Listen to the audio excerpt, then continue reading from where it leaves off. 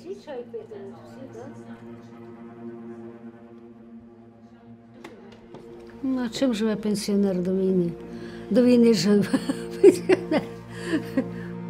Я любила поїхати у Київ, поїхати в ботанічний сад, поблудити Ходила в інші церкви, в музеї ходила. Там у мене була подруга в Києві, ми з нею музеї відвідували.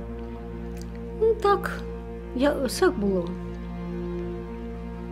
І тому в перший же день був висаджений десант росіян, правда, який був знищений, і розбомблений аеродром. Ну як дивлюся? В вікно дивлюся, довга вогняна така, ну, палиця, як на нашій мові, летить. Стріла летить. І десь я стовпів, замість того, що треба було падати, я дивлюся на неї. Ну, думаю, летить у наше вікно. Але ракета перелетіла через наш будинок і за 200 метрів упала. У нас там психлікарня і інститут на тій території. Ну, звичайно, вікна повилітали і все таке. Ми вранці під час бомбардування виїхали з свого будинку. Спочатку в Польщу, а потім вже при їхніх зусиллях виїхали до Америки. Такі діла. Ну, я впала по дорозі, дуже розбила ногу. Мені було дуже тяжко. Ну, ми під час бомбардування виїхали з свого селища. Я захворів інфарктом, органи руху, ну, в тяжкому стані були. Але лікувалися спочатку в Польщі, ну а потім, коли нас привезли сюди, нас представили в цю лікарню, що ми зараз і лікуємося. We were here in Pennsylvania coordinating as much as we could, taking care as much as we could, you know, Igor contacting family and friends in Ukraine. I was here trying to network with as many people as I could for services.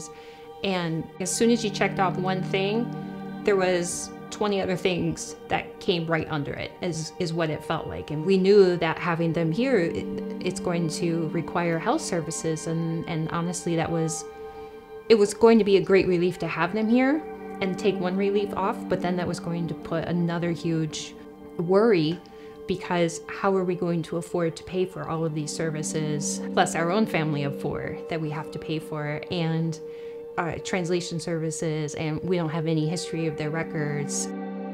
A lot of times we take things for granted, you know, we think we have insurance, but if people don't have insurance, where do they go?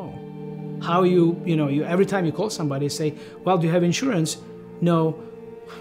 You know, you're probably out of luck, but thanks to the health services, we were able to actually navigate the complexity of our healthcare.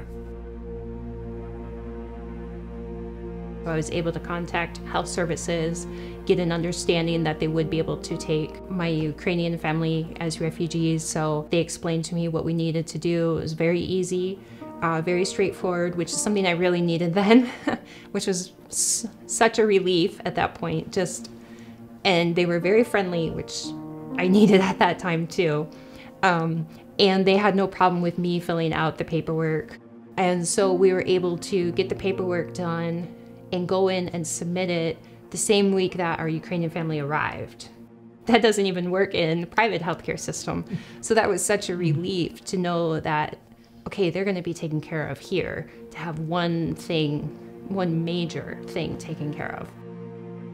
Нас добре зустріли лікарі цієї клініки. Всі дуже приємні люди, що медсестри, що лікарі, ну взагалі весь персонал в клініці, всі дуже приємні. І так, ну як скажемо так, добре віднеслись до нас. Нас безплатно дали нам на перший раз дали нам аптечку безплатно. Туди входили те, що нам потрібно, тому що ми поїхали, ми не думали ні про зубні щітки, ні про креми, ні про пасти, ні про що не думали, ні про гребінці, а тут нам все дали необхідне. Це вже нам було приємно дуже бачити, що така забота. Хто знає, де б ми лікувалися, якби не ця клініка. Ми практично чужі люди в Америку приїхали. От, страховки немає.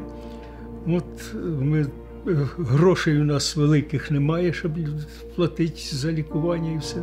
А ця лікарня нас прийняла, і велике спасибі їм, що вони це зробили. The service that Water Street Health Services are offering and their existence is absolutely makes huge difference in so many different lives. I'm just so thankful for their existence and what they do. They really work hard to ensure that people like my parents are still have opportunity to live, to have a life even though away from home, but they still have a life that they can enjoy.